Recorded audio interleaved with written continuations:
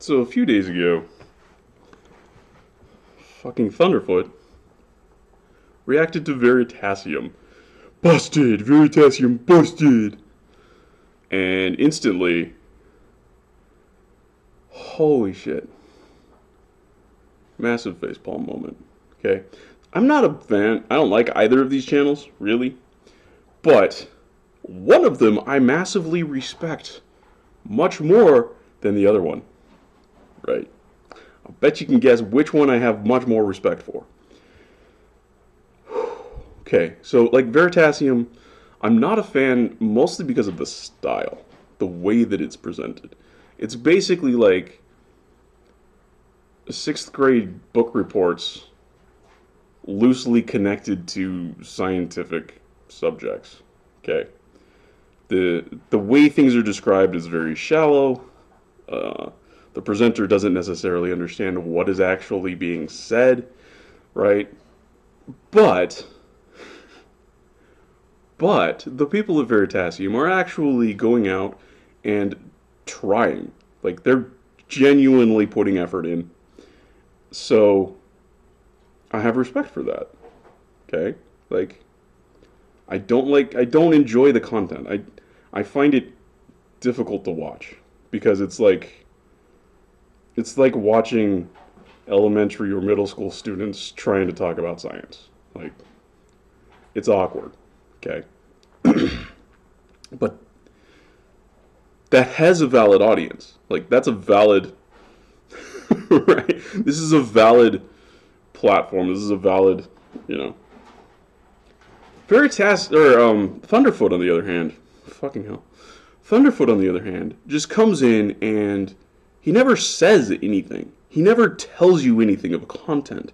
He just says, he just like restates what the claim is and then says, no, busted. That's all he does. All of his videos, that's all he does. And I know other people see this and have called him out on his bullshit because I've actually, so there's some videos where he's shown comments, right? And if you read those comments, they're saying basically what I'm saying, that Thunderfoot is full of shit and not actually saying anything of content, not saying anything worth hearing, not saying anything worth saying. And that's in contrast to Veritasium. Veritasium is saying things in kind of a childish style, but the content is, even when it's wrong, okay, and sure, it is plenty of the time. Anybody saying things is going to be wrong plenty of the time. But, like, they're trying. They're putting effort into it, okay? Thunderfoot is absolutely not. Thunderfoot is sitting there saying, no, no, no, no, no. I disagree, I disagree, I disagree, I disagree. And when he encounters criticism, what he does is he just absolutely dismisses it out of hand like the solipsistic sack of shit that he is. He doesn't comprehend that other people exist, that other people can validly disagree with him, and actually be wrong themselves. Like, he doesn't understand how that works. Right? Being right without a reason is garbage. It's worse than being wrong with a reason, right? So if you believe the wrong thing, but there's reasons that you believe this, like you can actually say, this is, you know, this is why I believe this. That's better. Because now what we can do is we can look at that in detail, your reasons, and say, okay, well, I see why you drew this conclusion, but there's some mistakes in your reasoning here, and we can analyze that, and we can look into it deeper, and, right? Thunderfoot seems to be one of these people who, like, thinks that anybody who believes things that he doesn't believe are just irrational. That's not how it works. Any belief that anybody holds is going to be rational. There's a reason for it. There's a reason they believe this. Okay. And it could be wrong reasons. But you're never going to convince them to change their mind and perhaps come to a better understanding if all you're doing is calling them stupid, which is what fucking Thunderfoot does. He doesn't provide reasons. He doesn't try to understand why people think the things they do. He just says, no, no, no, and then declares that it's busted. Like, no, jackass. You didn't do anything. Veritasium, on the other hand, does. Veritasium goes out and they try to understand the problem and they try to explain it to the best of their ability. And that deserves some respect. Right? Okay. So, like, a case in point of, mistakes being made. 4 reasons, and then... So, a few days ago, I was talking about my Volvo, the engine in my Volvo, and putting a little, kind of carbureting one of the vacuum lines.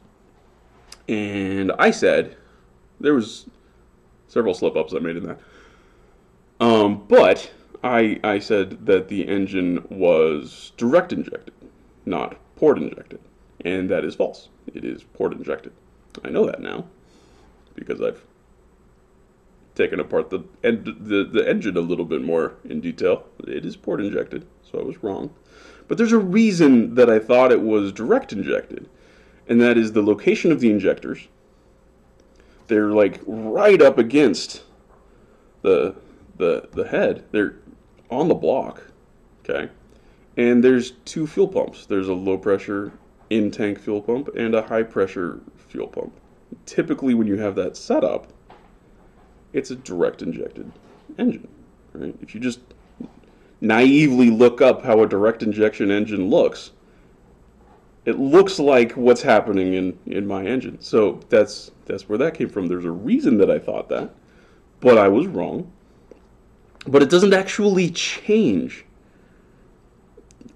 what happened, because the thing that I wanted to do with the vacuum carburetor was clean out the intake manifold before the injectors. And that worked. That happened.